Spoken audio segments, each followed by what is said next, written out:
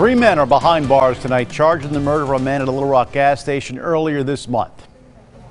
We're glad to have you with us tonight at 5, everyone. I'm Bob Clausen. And I'm Laura Monteverdi. On January 14th, two men were shot. One later died at the gas station on Canis Road. Our Alexis Wainwright has been following this story since it happened and joins us live with the latest. Alexis? Well, Bob and Laura, Little Rock police announced the charges and arrest against this one man earlier today. Now, what we know is that several people who work and live in this area say they're surprised that a murder would happen in such a busy area like this. Now, the shooting happened right here behind me at this MAPCO, but if you take a look right over here, you'll see several businesses in a crowded parking lot. People tell me tonight that they are relieved that those who are responsible for this are behind bars. I definitely feel safer, and I'm glad that the police were able to make an arrest. A sense of relief for restaurant manager Denisha Caffey. It's reassuring that they have gotten them off the streets. After LRPD arrested and charged all three men in the murder of Jacob Robinson Wednesday. 20-year-old Charles McCollum, 21-year-old Sacier Rice, and 21-year-old Anthony Williams Jr.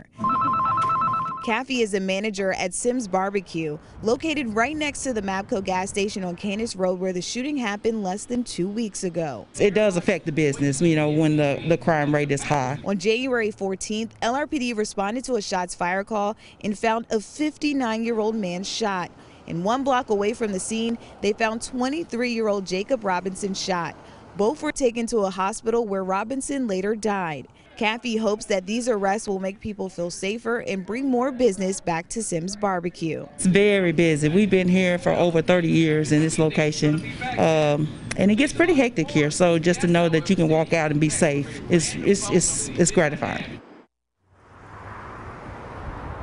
And police say that the other man that was shot is stable tonight. Meanwhile, Sacier is facing multiple charges, including capital murder and terroristic threats. Now, police say the investigation is ongoing and they're working with several local businesses in this area for surveillance video. Reporting live in Little Rock tonight, Alexis Wainwright, KRK 4 News.